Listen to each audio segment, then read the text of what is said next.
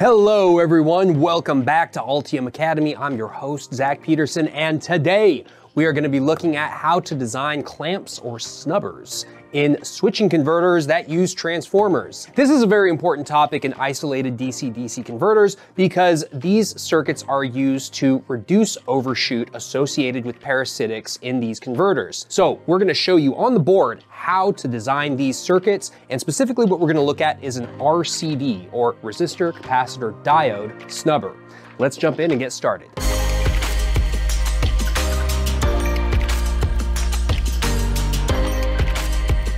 Today we're going to be talking about RCD snubbers, also known as RCD clamp circuits. So the R, C, and D are resistor, capacitor, and diode, respectively. Now, if you take a look at our Flyback converter module project, you will see on that primary side of the transformer an RCD snubber circuit. So that circuit uses a resistor and a capacitor in parallel. And then these are connected together with a diode.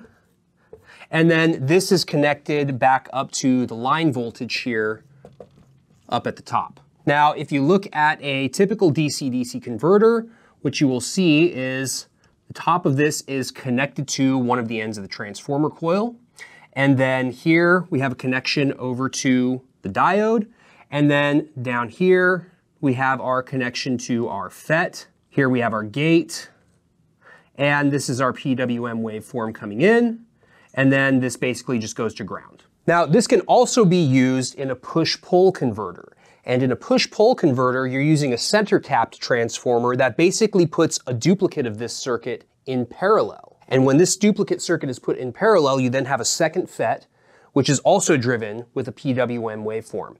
And so those two waveforms push power through each of the two coils, and then that couples to the secondary side where it's rectified, and then that gives you a DC output. Most commonly used in Flyback converters. However, you can use the same identical one in a push-pull converter.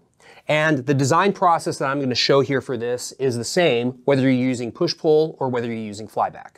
Now, in order to design this circuit, we first have to know what it's doing. So as I mentioned before, its purpose is to essentially clamp any overshoot due to parasitics within this system. Where do the parasitics come from?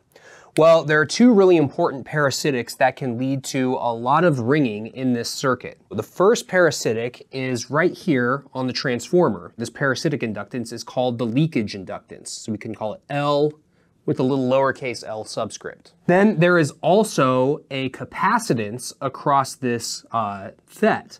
Now this FET capacitance is the output capacitance, and the symbol that's usually used to represent it is COSS. Now COSS is made up of two other capacitances that are native to this FET.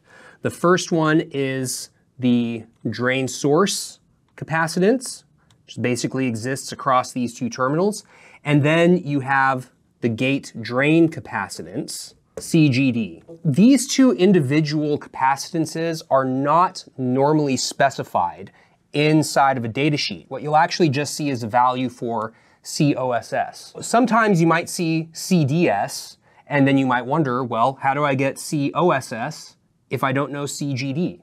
Well, there's another capacitance that's often identified in datasheets, which is called CRSS, or the reverse transfer capacitance, and that is equal to CGD. If you have one of these, you can figure out the other one, and vice versa. Now, for most FETs, this drain source capacitance is going to be much larger than the gate drain capacitance. So COSS is simply approximated as the drain source capacitance in some cases. So now let's take a look at some of the waveforms in this circuit, and then we can see exactly how we have to design this snubber circuit. So during operation, when the pulse wave modulated signal turns on this FET, essentially what you have is a rising current in this transformer. And eventually that current rises until it reaches some peak current. We'll call that IP. And then suddenly the drain turns off. That's because these pulse wave modulated waveforms can be very quick. And so you have a very fast turn off. During that instance when this turns off, the peak current starts to decrease very quickly and eventually reaches zero. Now during that turn off phase, what happens in the transformer? Because the signal in the transformer is very rapidly dropping to zero, the leakage inductance releases all of its energy. And then that creates a large current loop that passes through this inductance and passes over this capacitance. So what happens when you have a transient event creating a voltage drop across this inductance and this capacitance? You can get very strong ringing in this circuit because you basically have no damping in this circuit. So during this event, some current can then pass into this leg of the circuit. We'll just call that I snubber here. And this forward biases this diode. So this power that is stored in this leakage inductance is being released, and then it needs to be dissipated across this snubber circuit. So how much power is that? Well, the power associated with the leakage is just given by this value. Here we have our L leakage, here we have our current squared, and then we have our frequency. So this F sub S is our switching frequency, and as you can see here, of course, on average, if we're switching faster, we're going to be delivering more power to this snubber circuit, and the snubber circuit needs to be designed so that it can withstand this amount of power released from the leakage inductance. Now, what is the role of these two circuit elements in this snubber circuit? Well, first, you'll note here that we have a capacitor. So the role of this capacitor is to essentially just charge up and hold as stable of a voltage as possible during these events. So that means if we measure the voltage across this capacitor, essentially it's going to look something like this, where during the transient event, it rises up and eventually reach some value. And there's going to be some ripple associated with this switching action superimposed on top of this capacitor. But in stable operation, it will look something like this. You basically have an average rising waveform, and then you have the switching waveform associated with the PWM signal that is then superimposed on top of this. Now, the size of this ripple is going to depend on the size of R and C. So we're going to take that into account when we size these two values for this snubber circuit. So how do we size R sub S and C sub S? Well, we need to size these such that we're taking account of this ripple across this capacitance. So that ripple is going to be some delta V. And we're going to use that in sizing the capacitor here. Now, what's the role of R? Well, R's job is to dissipate this much power across it. So we're going to use P sub L in order to size R. Now, R sub S is given by this very interesting looking equation. So here we have VSN, which is basically the voltage drop across this primary coil, squared divided by P sub L. And it's going to be multiplied by this other factor here. Now, this other factor is given by, again, the snubber voltage divided by the snubber voltage minus, now we need a term here. This other term is N multiplied by the output voltage. Remember, over here on this secondary side, we have another coil. This coil on the secondary side has some turns ratio with respect to the primary side.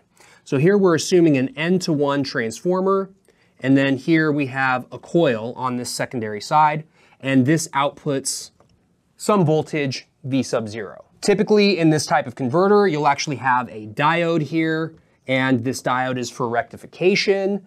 Here we're just ignoring the diode voltage drop for the moment. Of course, you can add that back in. You can also make the assumption that the output voltage on the secondary side is going to be much larger than the diode voltage drop, so the actual V out is very close to the V out on the secondary coil. Those are all appropriate approximations.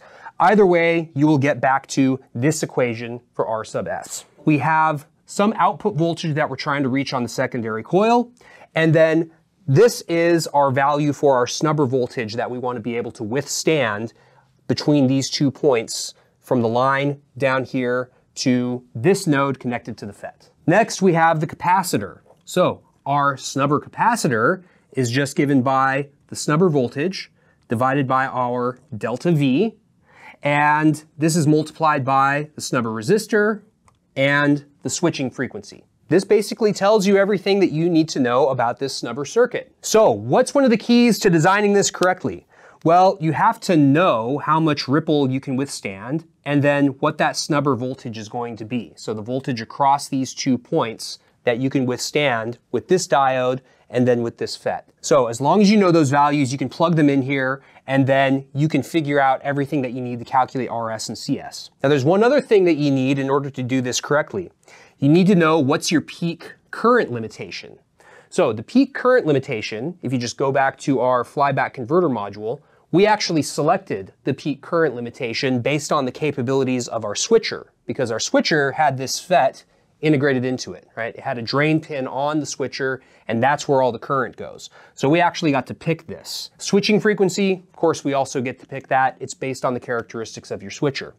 What about the leakage inductance? The leakage inductance needs to be measured.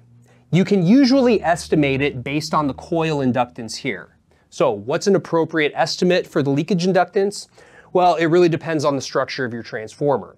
If you don't know how to estimate it, a good approach is to overestimate the leakage inductance that you have on your transformer. Now, in everything I was saying earlier, I brought up the leakage inductance several times. So how do we figure out what the leakage inductance is? Well, thankfully, it's really simple to measure the leakage inductance. Here, I'm measuring the self-inductance of the primary coil. To get the leakage inductance of the primary coil, I just short the secondary coil. So to do that, I'm just gonna hook a little clip across all the terminals on the secondary side, and we can already see here what our leakage inductance is. So it's a pretty low value. So that's 15 microhenries approximately compared to our about 935 microhenries. That's actually less than 10%. That's pretty good for a professionally wound transformer. Now, it's much larger than the estimates that you will see in some reference designs. For some reference designs, they would take 1,000th of the self-inductance as the leakage inductance and use that to then calculate all of the parameters and components needed for the reference design. Well, clearly, the leakage inductance value that you should use is much higher than the value that you might find in some reference designs. So you can see here what it is in our design. It's only about 1 or 2%. So we can use that value to then figure out exactly what values for the components we need in our RCD snubber. Now, if we just rearrange this equation for the resistance momentarily, we basically get something that looks like this. We have P sub L in the denominator, and then if we just rewrite this, we get the snubber voltage multiplied by the snubber voltage minus our output voltage multiplied by our turns ratio. What do we notice about this equation? Well, we notice that we're going to get larger values for the snubber voltage if our resistor is larger. That should make sense, right? We're flowing some current into this snubber, and of course, when this diode is forward biased, all of that current is going to get dropped across this resistor once this capacitor charges up. So then we would expect, of course, that voltage across the snubber to basically get larger as RS gets larger. What else does RS do? Well, RS, as we would expect for an RC circuit, slows down the time for this capacitor to charge and discharge. So what is it going to do? It's going to reduce that ripple. So if we just solve for delta V in this bottom equation, we have C sub S down here, and then we would have delta V right here. You can see when RS goes up, delta V goes down. So this should illustrate the noise control characteristics of this snubber resistor. What's another way that we can control the noise without having to, let's say, use a very large resistor? Well, the other lever that we can pull is our switching frequency. As the switching frequency goes up, we see that delta V would go down because, of course, this is in the denominator. What's the problem with having a fast switching frequency? Well, as the switching frequency goes up, the edge rate for this turn on and turn off time also has to go down in order for the switching frequency to accommodate fast edges. That can create a problem with this diode because this diode needs to have very fast reverse recovery time. Eventually, if those edges on that switching waveform get faster than the diode's reverse recovery time, you will start to dissipate a lot of heat in this diode, and that's bad. You will need to swap out that diode for a much faster diode. Typically, you'll want to use a Schottky rectifier diode, something that has something on the order of nanoseconds reverse recovery time. Thanks for watching this video, everybody. If you want to learn more about our Flyback converter module project, take a look at the link in the description. We're going to be manufacturing that board soon. We'll be doing some testing on it, and we're going to ensure that our snubber design actually works correctly. Make sure to hit that subscribe button, hit that like button, leave a comment in the comments section, and last but not least, don't forget to call your fabricator, folks.